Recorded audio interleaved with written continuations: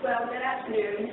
Thank you all for coming in to see the first of what we hope will be a yearly panel discussion at the CADE conference. My name is Susan Gabriel. I am the director of the health program at the Community College of Baltimore County.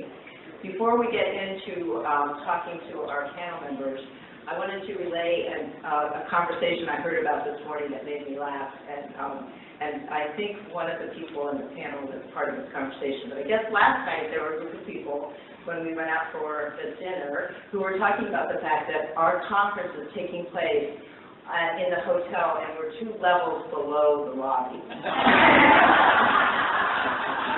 I've been laughing about that all day since I heard that. That's just awesome. So our goal before we finish is all sessions will be at B1, and maybe we'll even have something in the lobby, which I think the reception tonight might be in the lobby. We might have made it up. I am so excited with the panel we were able to present with you to you today, and I like to think of them as the Mount Rushmore of the acceleration project.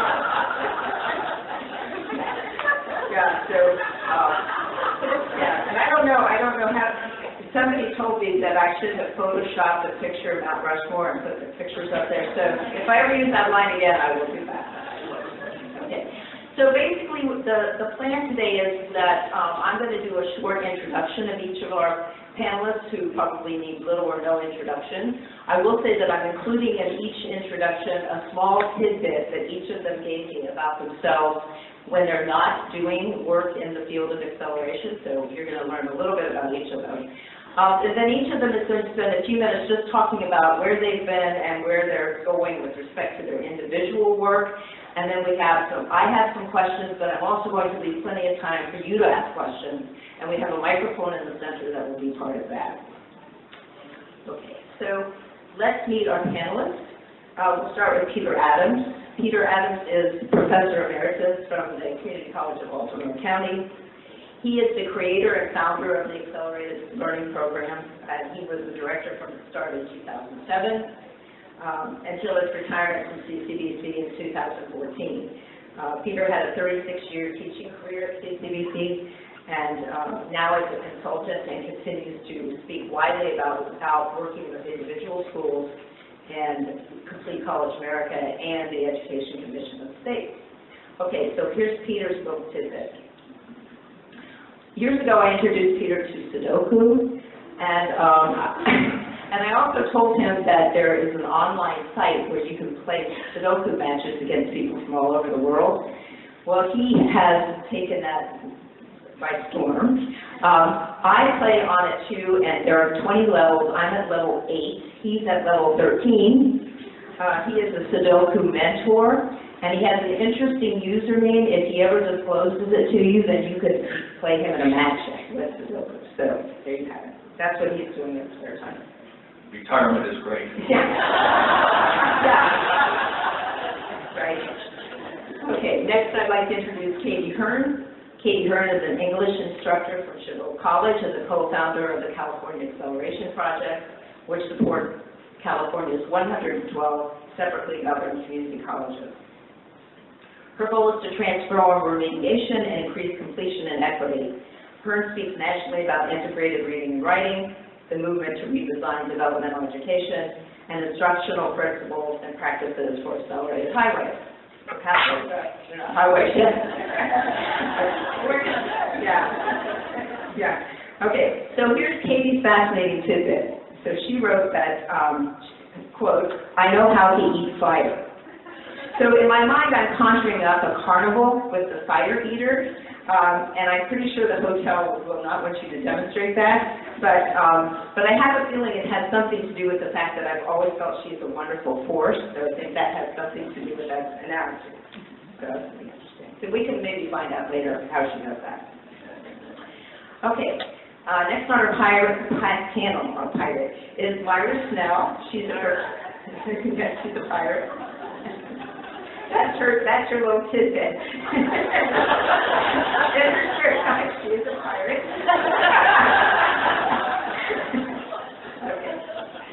Okay.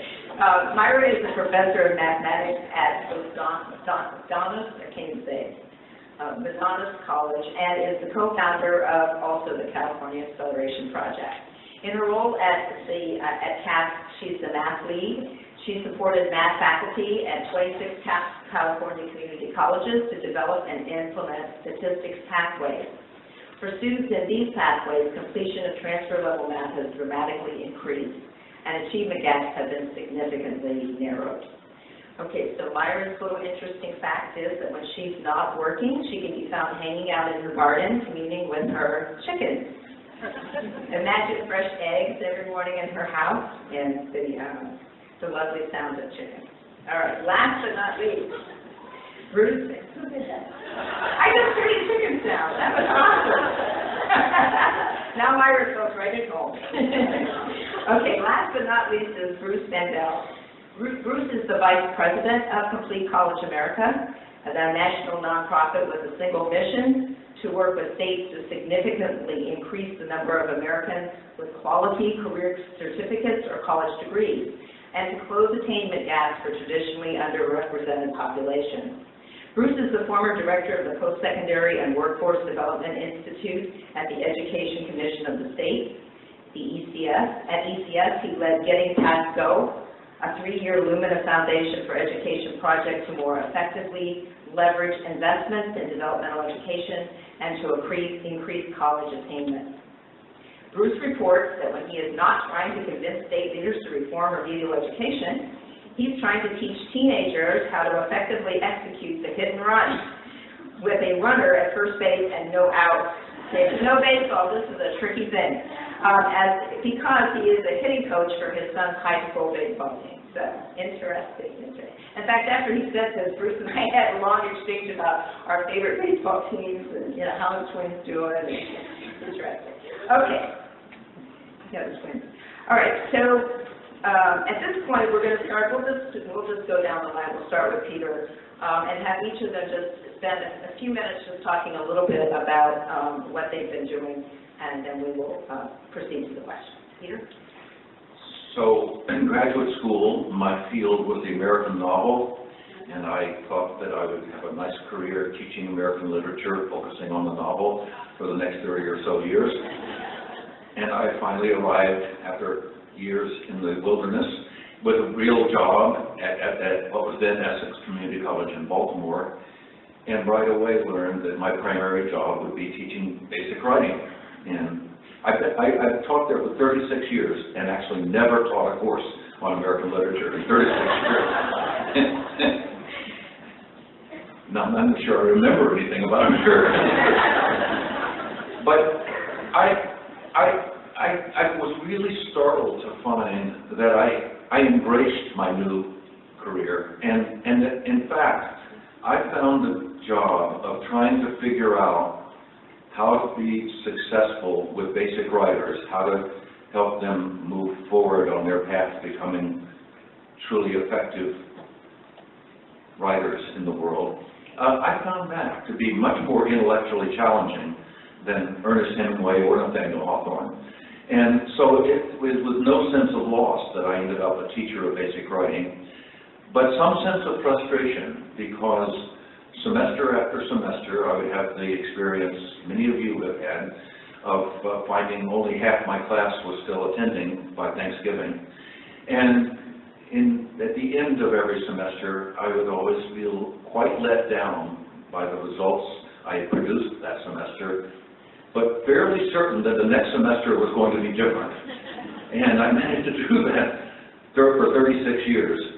Finally, about in the 1990s, I started thinking about this idea of what we were then calling mainstreaming basic writers into English 101. I wasn't sure how it would work. And it seemed like it might work better than what we were doing. And by 2007, I convinced 4 of my colleagues at what was now called Community College of Baltimore County that we could actually propose trying that out with our students, the program that turned out to be ALP. I never dreamed it would be as successful as it was. It's really been the perfect ending to a career full of 36 years of frustration, to finally begin to make some progress. And I've worked, and I've met a number of you today and yesterday that I've met with at other conferences, or I visited your school. And I have to say, that experience of working with fellow teachers of basic writing all around the country has just warmed it gives me hope. And it finally leads me, and I think hope is something we all need these days. Mike Rose said this morning that he thinks we're at a crossroads. And I thought that was a really apt metaphor, because it means there are two directions. If I know what a crossroads is, it seems like, actually, I'm thinking about a fork in the road. But anyhow, I'm thinking there are two directions, but maybe there are three or four, and they aren't all positive. All the attention, all the foundational support for innovation, all the attention to assessment, all the attention to whether developmental education is working or not, could result in some terrible outcomes. I've been saying to people lately that it seems to me that developmental education is the place where the most marginalized students are taught by the most marginalized faculty in the most underfunded institutions. And they wonder why it hasn't worked as well as we want it to. And I think we have to struggle to change all of those things, both so that our students and ourselves are no longer marginalized, and so that funding that is needed to do a really good job of developmental education is provided.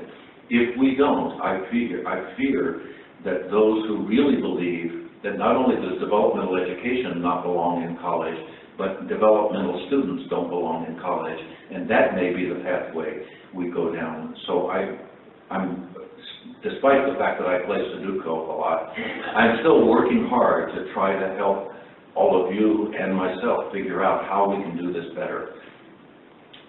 Thank you, Peter. Thank you. Katy? He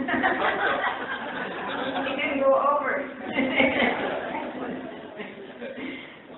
I would tie my work in accelerated developmental education back to a phone conversation with Myra. We were working together on a previous grant, and she had developed the pre-SAT course and this accelerated single semester pre-SAT course, and she was trying to explain to me that, you know, that the inevitable attrition that happens as we do a layered approach to remediation. She was trying to explain that to me, and I was really sure that, but my learning community, though, because that's what I was working on at the time, was a learning community that was getting better results, like 10 percentage points higher completion of whatever. But I was sure that, and she was like, okay, she finally said, take out your calculator. Okay. She was like, okay, all right, so then let's take out your calculator. So what if you got that first course up to 80% passing? And what if you did the next, and then 80%? And she had me walk through it, and she's on the phone, and I'm at a very messy desk, and I got, and then it was like, okay, equals, so multiply 70% of 70% of 70% 5 times. What if you get to 80%? And I just was like, oh my God, is that right? Like, is that really true? Like, I just, you know, and then it was, and it's sort of, that's the moment I became an evangelist. Like, that's the moment where I was like, oh my God, the way we've done developmental education is fundamentally broken. Fundamentally broken. And we need to tell everyone, like, we need to, this is so, and that's what we've been doing sort of since fall 2009, and sort of, you know, conference presentations, and, you know, or we're getting invitations to speak in other Missouri, Arkansas, like, you know, lots of not glamorous work, but this is sort of, and it's just, the travel is like on the plane into a hotel conference room with no windows, back on the plane, you know, it's sort of, but it just feels so urgent, like there's the clarity around the entire structure of what we've been doing is broken. And we need to tell everyone, because we can do better by our students. And then there's the counterpoint of, and students are more capable than we've been giving them credit for, you know. And so those two things combined have really, you know, sort of driven me in the last 5 years of working with Myra and supporting change in our system, which is huge and sprawling, and there's no one person in charge who can just say, that's broken, we're not doing that anymore. You know, we've had to convince colleges, college by college, a few sections at a time. It's been completely grassroots mobilization, faculty to faculty. And it's producing really amazing results, and we have just a network of incredibly passionate, committed faculty leaders across the state who are making change locally. It's really been very satisfying, and then we're connected to this network nationally of people doing the same thing. So it's just been, I feel very fortunate to be part of it. Thank you, Katy. Myra? Okay, so I'm the math side of the house in the Developmental Acceleration Project, and I was just curious if you're a math person in the room, could you raise your hand? Okay, so I want you to sort of look around at how few and brave these few math people are. Thank you for finding the time.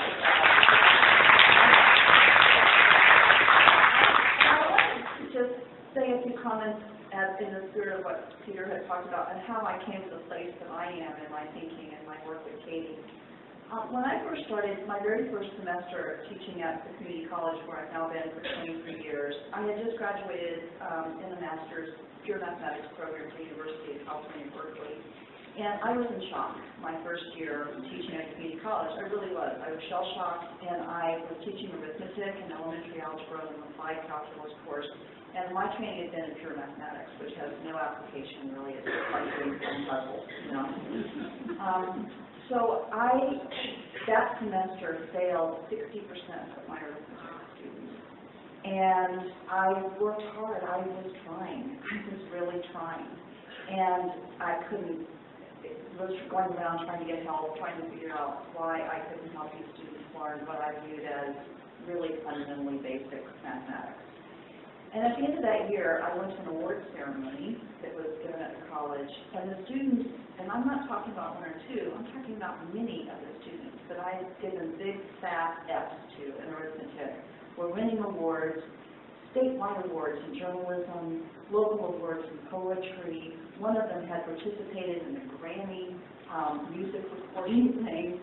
And I just suddenly realized that I had sat through 90 hours of instruction with this group of students, and I knew absolutely nothing about them. I had no idea of their capacity, and I had just stamped them as a you can't do arithmetic, which basically meant they were not going to go anywhere educationally, right? They were done, unless they could go through and pass that course eventually. So that was sort of the first epiphany that I've had that set me on this long road, and I'm going to say some things, and I think I know a lot of the math people in the audience, so I know you won't be offended by my comments. But I feel like I have spent the last 23 years of my life really deeply thinking about math education and what it means, and wondering why such a large percentage of our population in the United States identifies themselves as, I can't do math, I'm not a math person. Why is that? And I actually think that lands solidly in the lap of the way that we teach mathematics in the United States. So I just want to say to English people in the room, it's not that you can't do it, it's that I'm serious. So, and I mean, it's like you go to, every time I meet somebody new and I tell them I'm a math teacher, you hear the horror stories, right, of how they never could do math, and they have all this self-blame and shame around it, or they're sort of like, and it's not useful anyway, kind of. But I just want to say that I have worked really hard the last 20 years of rethinking curriculum and pedagogy in mathematics, and I spent a lot of years rethinking algebra remediation. And then realized, before I started working with Katy, I had this epiphany that I had worked for 3 years on a Title III multi-million-dollar grant at my college, and our grant goals were to increase our elementary and intermediate algebra course success rates by 10%. You have grant goals like this, right? And at the time, we had no way of getting pipeline research. So I actually, at the end of the grant, we met all of our grant goals, and we did phenomenal work in professional development, learning outcomes assessment, we integrated counseling into classes, we have embedded tutoring, we implemented new placement structures, we just did everything. I was so proud of that work. But at the end of that grant, I asked our institutional research office to tell me the percentage of students who started in elementary algebra that completed a transferable math course during the tenure of that grant for 3 years. It took me 6 months to get that research back. And at the end of that, it was 17%. I was absolutely devastated. And I went through a series of just thought games with myself saying, well, what if we've been able to get our course success rates up to 75%? What would that completion rate have looked like? And I pretty quickly realized that things that we all know at this point, right? But for me, it was truly a stupidity, one of these things where I just thought, if we don't change the structure of this sequence, there's no way that we can have a completion rate that we're proud of. The other stupidities that I had that are very humorous and almost embarrassing for me to talk about now, but at the time they really were ground-shaking for me, and nobody was talking about them, was that most of our students are not STEM majors. I hate to break that to you, but most of them are not going to go into math-intensive fields. So we have this thing that we have a long structure that nobody gets out of, inevitable attrition. We're preparing everybody in our developmental sequences or algebra-based remediation to go into calculus, and most of them will never take that course. I mean, how insane is this, right? But to change this, and why I ask the math people to raise their hands, is that to change this is questioning deep things in mathematics, right? Because we are saying, if most students are not going to take calculus, they're taking statistics, right? And what is the preparation that's needed for statistics? It's not algebra, right? Algebra is not a foundational skill that is required for you to function as an educated human being. This is heresy right now. So those things, the places that the series of stupidities led me, and I think now, like Katy and I, when we first started moving around the state talking about this stuff, we had a very hard time getting people to understand attrition in the pipeline.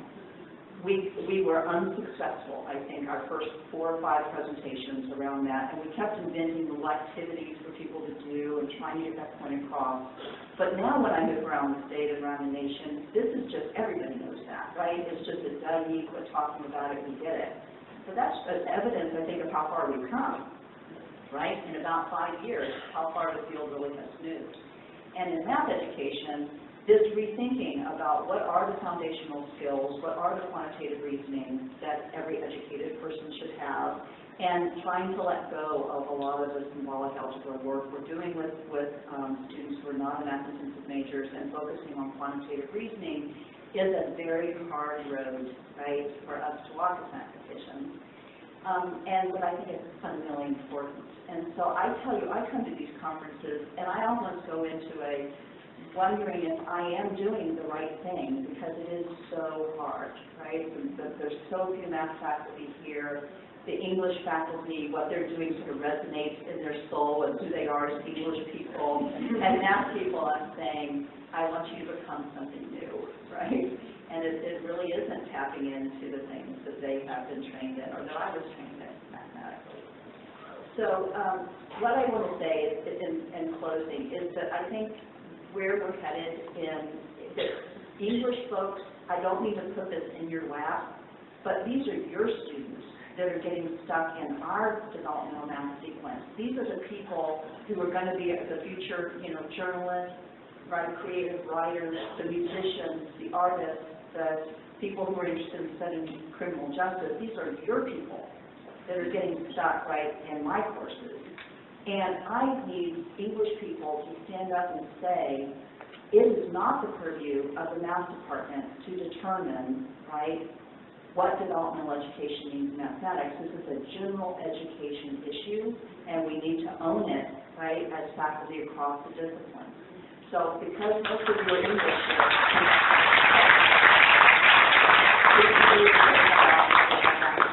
and we need to say to our math departments, you don't have standing on this issue. This is a general education issue, okay?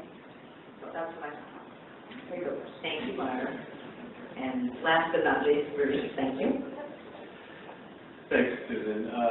First of all, it's a pleasure to be with all of you and faculty members. I'm not often in rooms with mostly faculty members, so it's a pleasure to be with you and to enter into a conversation with you today. Those of you who are familiar with Complete College America, we have a bit of a reputation of being somewhat strident about what we think needs to happen in the world of remediation and other issues related to college completion. Bridge to nowhere. So we have a fairly straightforward point of view about it, and it's largely in alignment with the folks up here and many of you in the room today about the need to obviously end the attrition points that exist, and as much as possible get students into college level courses as quickly as we can and provide them support in those courses. We like to use the term prerequisites.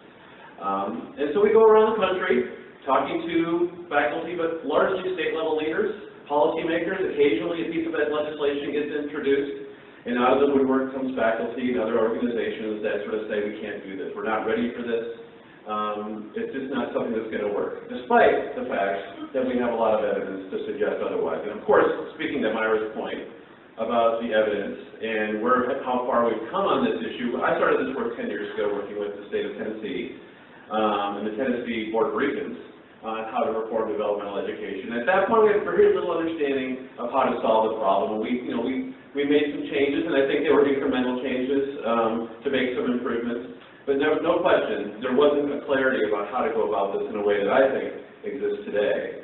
And here's the thing that I think is a little interesting and maybe a wee bit ironic, is that the reason that CCA can say what it says and does what it does, and sometimes rankle folks in the process, is not because we stand in front of the room and make assessments based on a lack of understanding of what can or has been done, or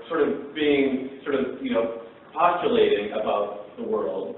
It's because we have seen evidence of success, about how and what can be done to improve the success of students through these approaches. And frankly, ironically, it's because of work of faculty.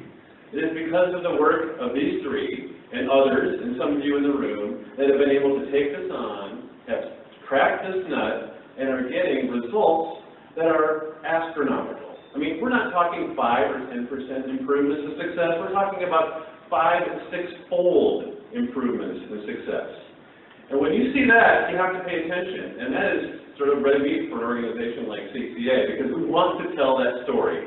And we don't want it to be done, we don't want to see these results in isolation. So that there's only a handful of students here and a handful of students there that are benefiting from the work of individual faculty. And so actually I'm going to amend, Susan, the fact that I am on the Mount Rushmore. I think that I'm one of the people trying to chisel it. Okay.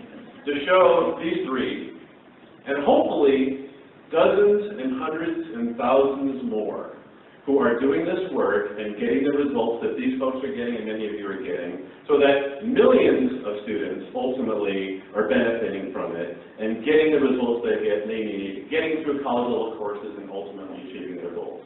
That's what I'm trying to do, and I want to applaud all of you for the work that you're doing on that front, because that is what's exciting. Thank you so much. Okay, so I have a few questions that I want to ask the panelists, and I'm going to ask a question, and whoever might want to respond to it is fine. Hopefully somebody will. And then we will get to your questions, so be thinking about what you would like to talk about. I'm going to try to cover the topics I think we're most interested in knowing your ideas about. So my first question is, what do you know now that you wish you had done when you started working in acceleration? Don't all speak at once. Okay. There are two things that I would say I know now that I didn't know then. One was the importance of faculty development. For the first 3 years of ALP, we kept looking around for some experts on ALP to bring in to teach us how to do it. And then we realized we were going to have to figure it out for ourselves. And the second thing, and this is one on which I have locked horns with Complete College America on numerous occasions, and that was on the emphasis of scaling up, and pilots don't work, and we have to do this. I fought them tooth and nail for years on this issue. I said, you don't know how complex the problem is, you don't know what huge ship we're trying to turn.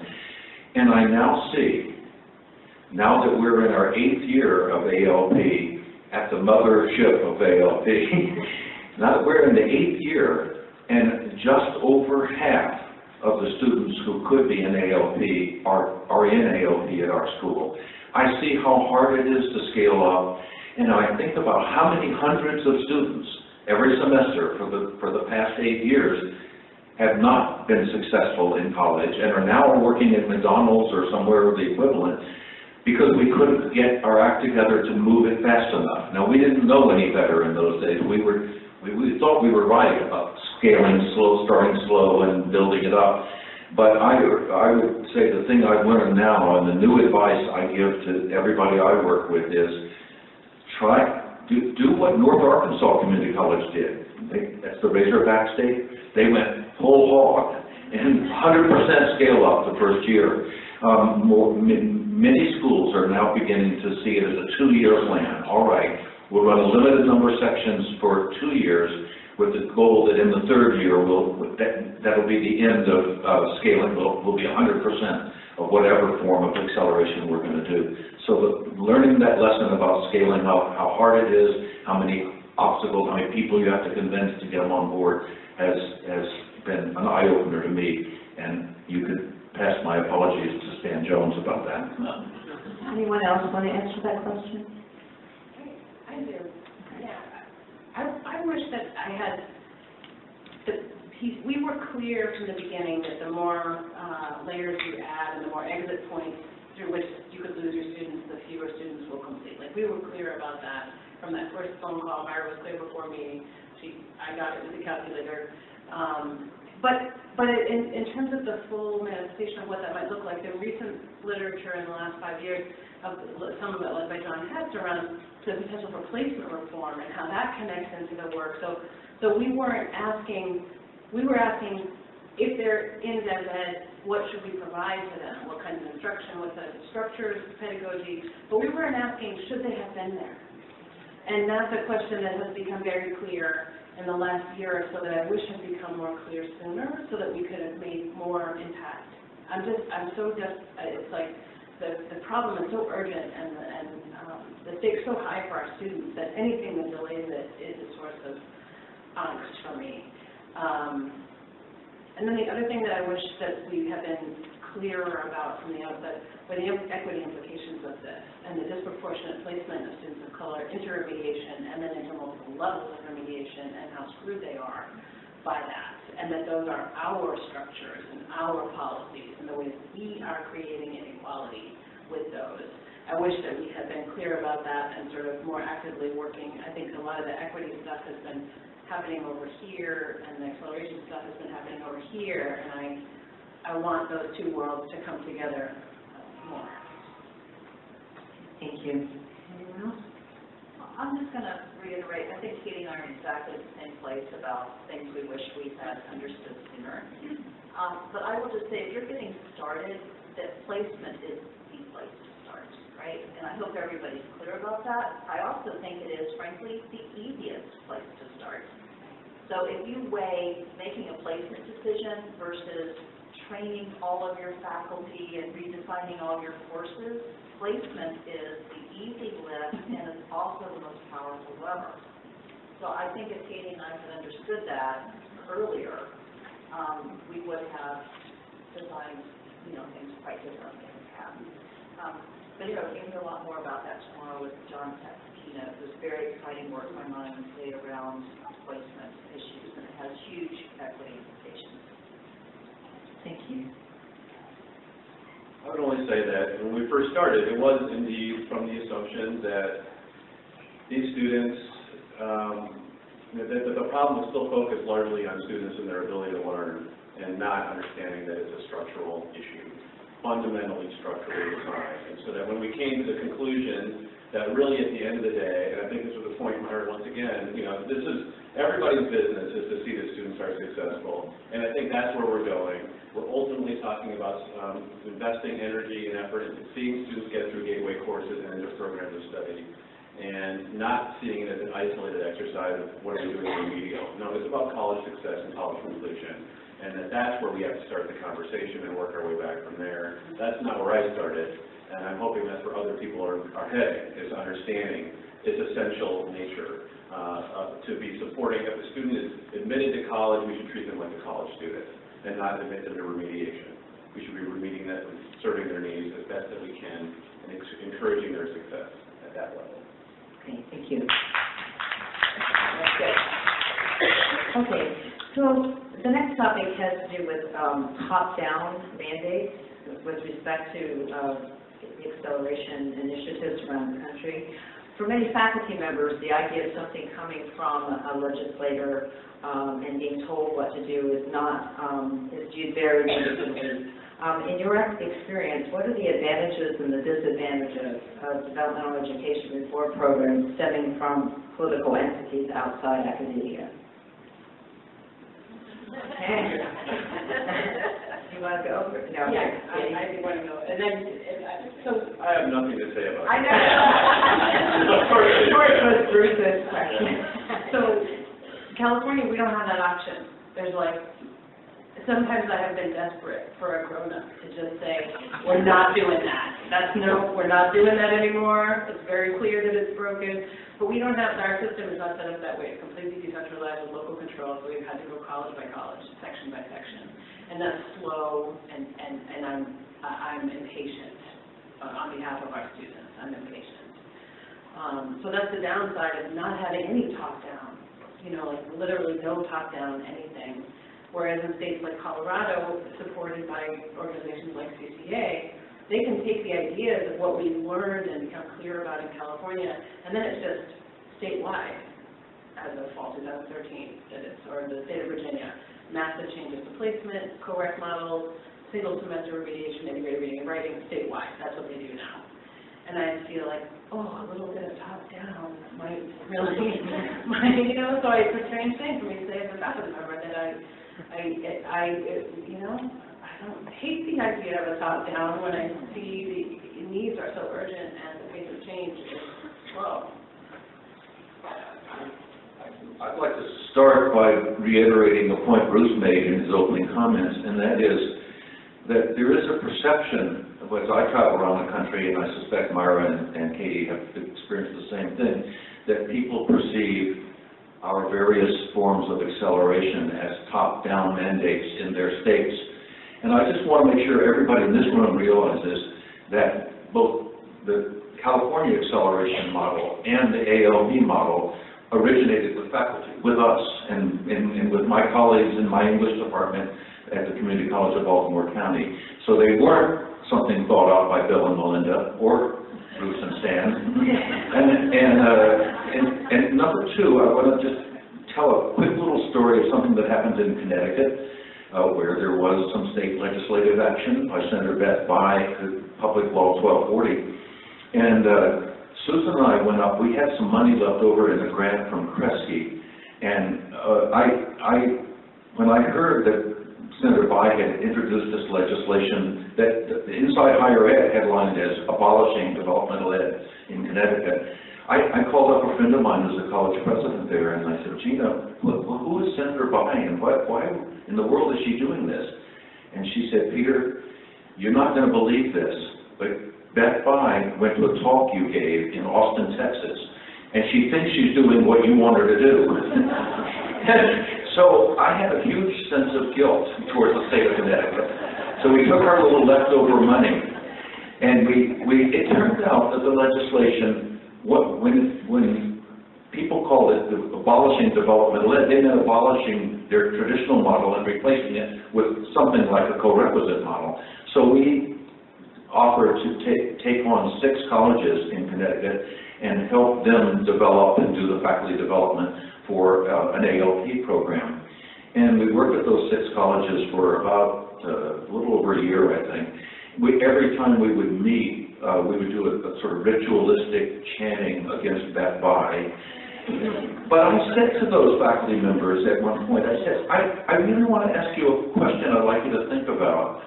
And that is, as a lifelong faculty member, I don't like top-down mandates, especially from state legislatures, but even from my department head sometimes. I don't like it. But what is the correct faculty response when a mandate comes down from the legislature or the Board of Regents or the Board of Trustees or the college president, and it's really a good idea, then what are we to do as faculty? And I think for us to say, we weren't consulted, whoever made this up has never been in the classroom, and therefore we're going to dig in our heels and continue to do something that clearly isn't working with our students is a huge mistake. At the end of that year or so with those faculty members in Connecticut, I asked them, I said, all right, go forth and multiply. But what do you think now of Public Law 1240? And they told me that they still thought it was a terrible piece of legislation, badly executed, badly communicated, and that they never would have been doing what they were doing today if it hadn't passed. Sometimes we need some top-down pressure to get the job done.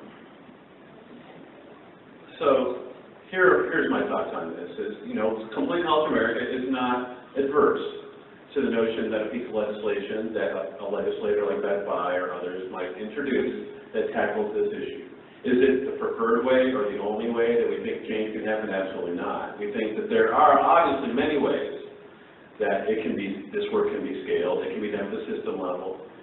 It can be done through a consortium of colleges that commit themselves to that objective, and we can get there in many different ways. However, I just want to put it out there.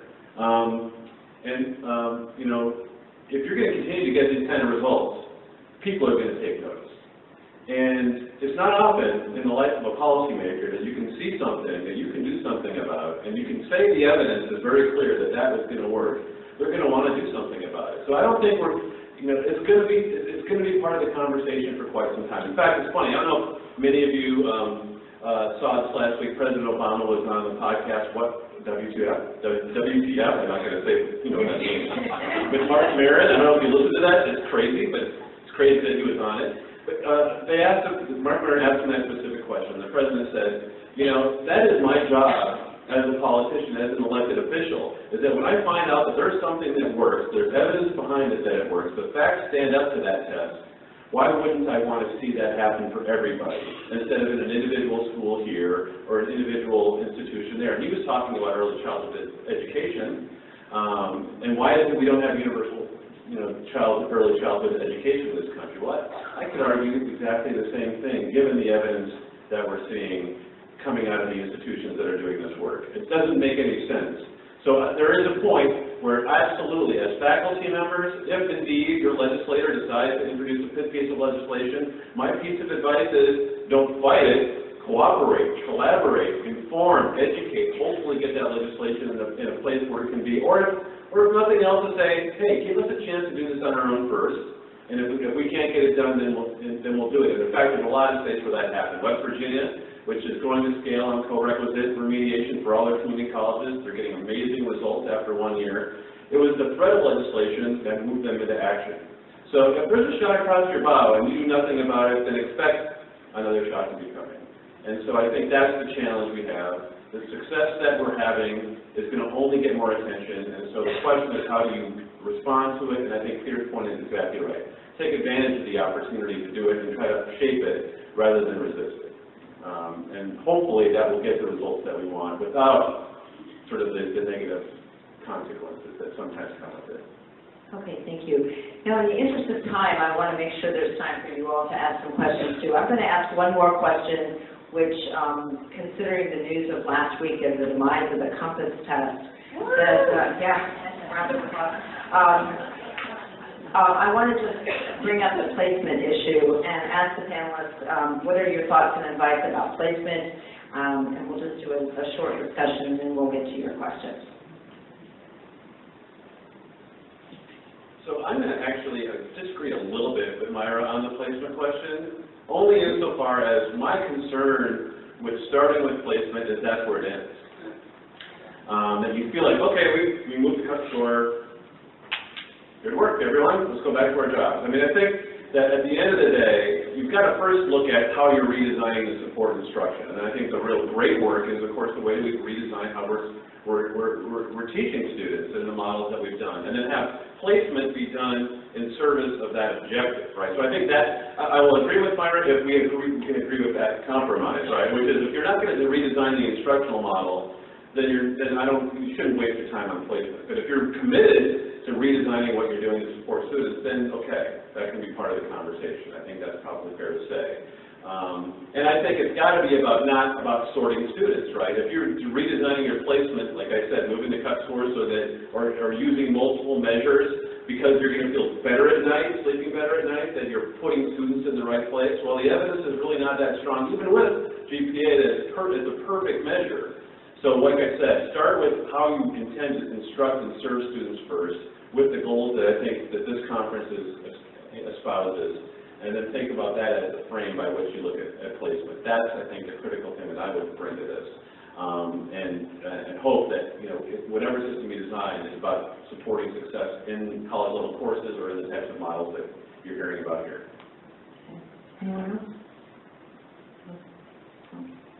I agree with all that. Yeah. And when I'm rethinking placement, it's always placement into what, right? And when I listen to CCA presentations, one of the beautiful visions that I come away with when I listen to Bruce is that, wouldn't it be lovely if the worst thing that can happen to a student after going through a placement process is that they were placed into a transfer level course with extra support? So you either get placed into transfer or you get placed into transfer with support. So that the placement process was used as a way to identify the support that people needed, as opposed to putting them into structures that we know are, it's inevitable if they won't get out. So I think when I'm saying rethink placement, I'm really thinking about, in some ways, as essentially doing away with multi-tier placement. You either are college ready or we think you might not be, and if we don't think you're college ready, let's try you in a college level course with extra support, and what would that look like, right? And then if your faculty won't buy into that, I think the bottom line should be no more than one semester remediation, right? And that should be really redesigned and carefully thought about based on student pathways. So yeah, it's placement and it's remediation redesign and a questioning of what remediation really means. I would say a couple of other kind of big picture takeaways on the placement thing is that in math, first ask, what do you want to study? And if the answer is not a calculus-based major, that's sort of 20%-ish of pathways, then we shouldn't be using algebra-based testing and remediation as a block on your college level course. That's just like one big simple move that makes so complete sense that it's almost like, how are we not doing that? How are we testing people on algebra skills that are irrelevant to success in statistics, and then if they can't do those things that are irrelevant, we don't want them in statistics? Why don't we use Latin? Why don't we use yoga? Like, they're completely irrelevant to success in the course. Why is it blocking extra support? Sure. So because we have all relinquished control, so because we know math people need to decide. It's like, that's not rational. This is where we need to, all non-math people need to say no. If I'm placed 3 levels below and I have graduate degrees, we're not defining this right. If I can't do these things, then there's something wrong with the placement. And then one more thing. Uh-oh. I knew this was going to happen.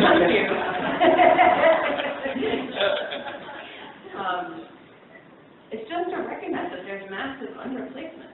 That's the starting point, too, is that we are massively underplacing students into remediation, and the research is very clear about that. And so just letting more students, Steve College, their presentation was just letting more students in without doing any multiple measures or fancy moves or changes to instruction or anything, just let more students in.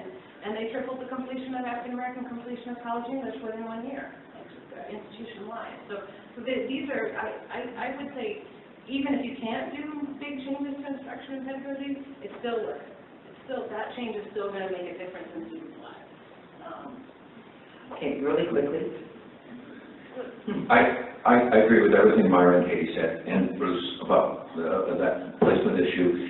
And I was reminded again of Mike Rose's metaphor about the crossroads this morning. I think we're at a crossroads on assessment in this country, and many of us were very excited to hear of the demise of the Compass test a few days ago. I got an email this morning announcing a new test that will replace Compass, being produced by McCann Associates, and it marries up perfectly with the Compass, and it's going to involve, for the English folks, computer-created essays.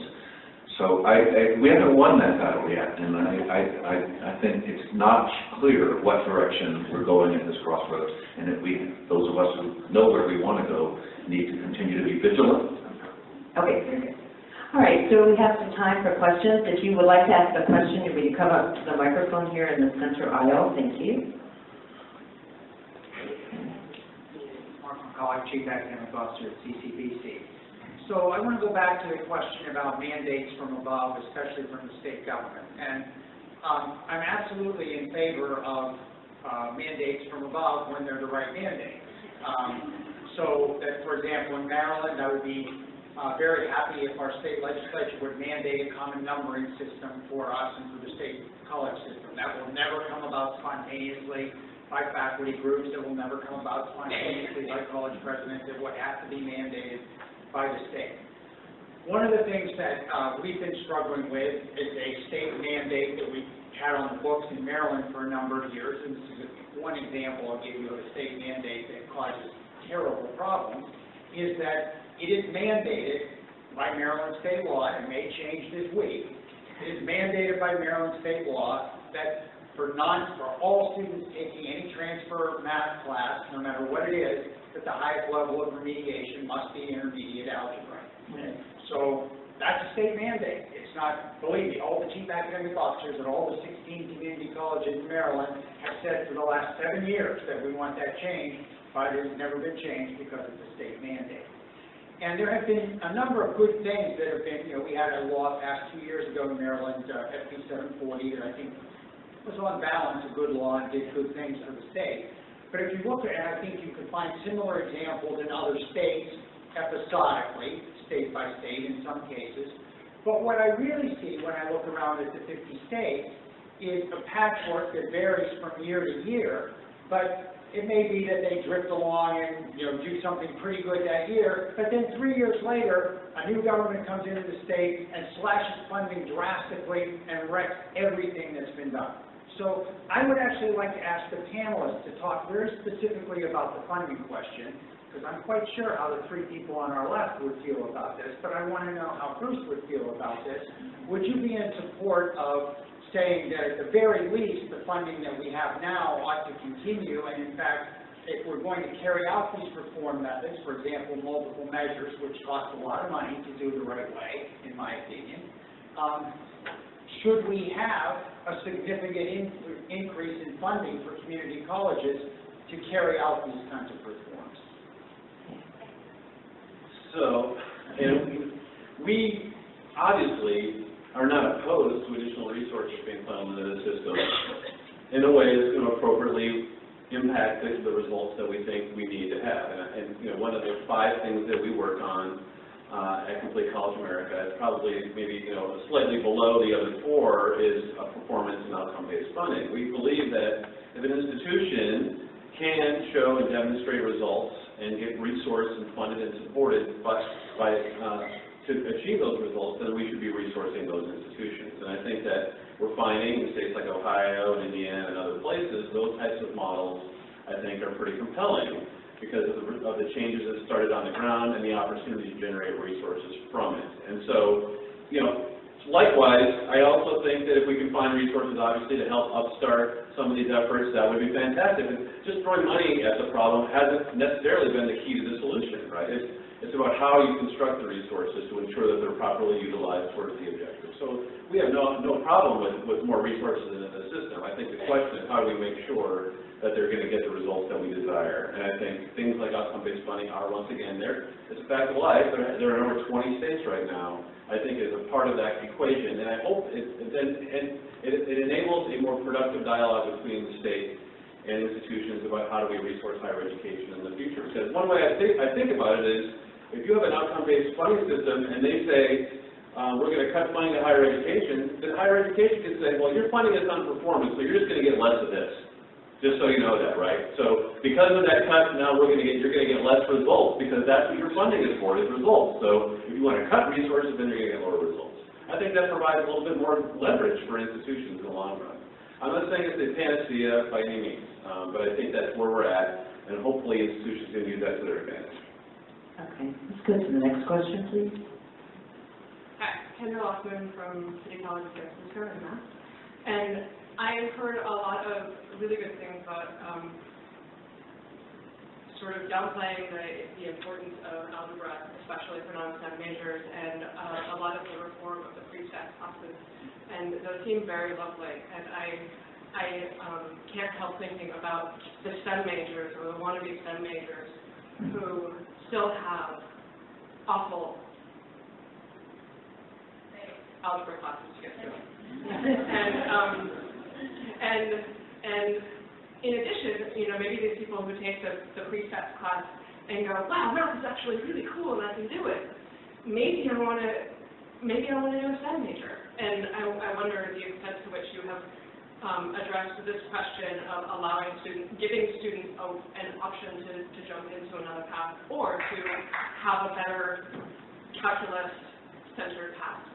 So I'll just say very quickly that I think the solution there is again acceleration. So if the student is moving out of one path, and it's not just in math, if they change from a journalism major into an engineering major, they're going to have to redo all their science courses and everything. So this is a major shift, right? But I think there needs to be acceleration in the algebra pathway, so that's one. So that if they change majors, that might be more than a semester. It might be a pretty intensive semester, right? I think the second thing is that there's been 15 years of beautiful work done on algebra reform, and just in a couple of words, I think that there's a beautiful literature on that. There's a lot of nice curriculum out there, and it is really about modeling. So instead of looking at algebra as a set of procedural skills that are discrete and disconnected, decontextualized, you look at it as a way of modeling the world, and so I think that's pretty powerful. Could you cite one or two examples of where we might go and to look for that? I can send you some great materials from my college that are around modeling perspective for algebra. Yeah. Okay, thank you. We have time for one more. Perfect. My name is Leah. I'm from one of your dismal places. Well, both of them. I'm from Arkansas and teach in Missouri. I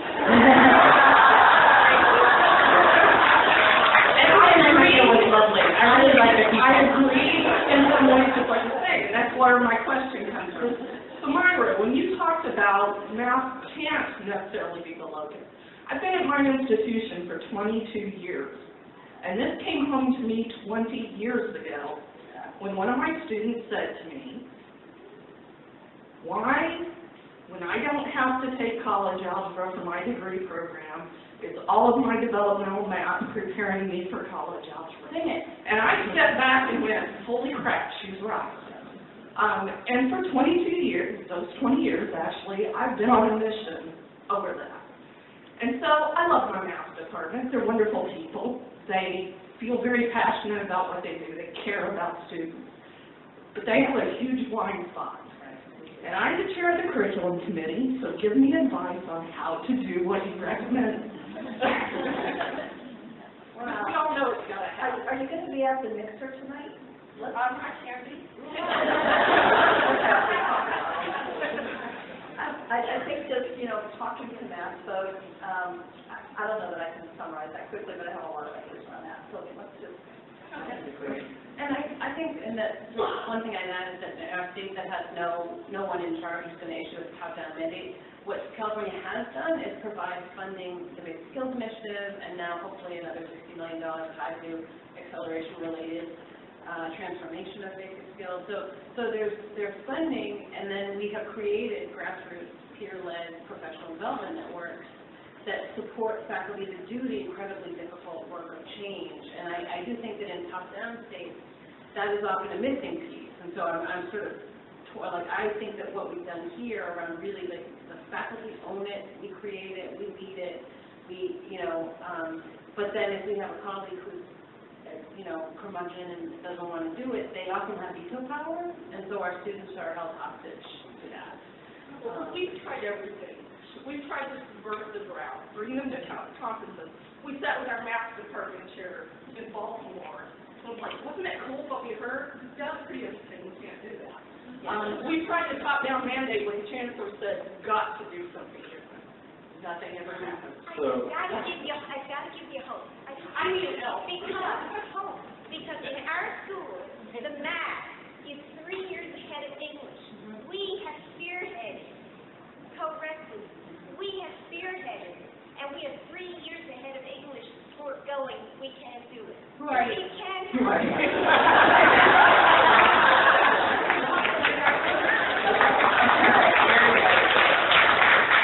Well, I know because it's also, go ahead. We're running out of time. Okay, Bruce wants to say one more thing. So I just want to say that we are working in 6 states, including the state of Missouri, on developing math pathways and identifying alternatives to college algebra. And I fully expect in the next couple of months that Missouri is going to pass a policy that says intermediate algebra is no longer required as a gateway course unless you're going into college algebra. So there is things happening. It's happening in Ohio. They did the exact same thing about 6 months ago. We are changing things. And math faculty leaders across the country, the Mathematical Association of America, AMATIC, have all made statements and saying college algebra should not be the default pathway. We should not be preparing students for algebra unless that is their goal to be going into calculus. I think it's changing. And hopefully in the next few years we'll see it happening at scale. I want to thank our panelists for the delightful discussion. And thank you all for attending. One more quick announcement. Someone found some reading glasses in the room where we're having lunch, so if you are a person who's not seeing very well right now, we'd like your glasses back. I'm going to put them over by the registration desk. I hope you all enjoy the rest of the afternoon, and we'll see you at the reception.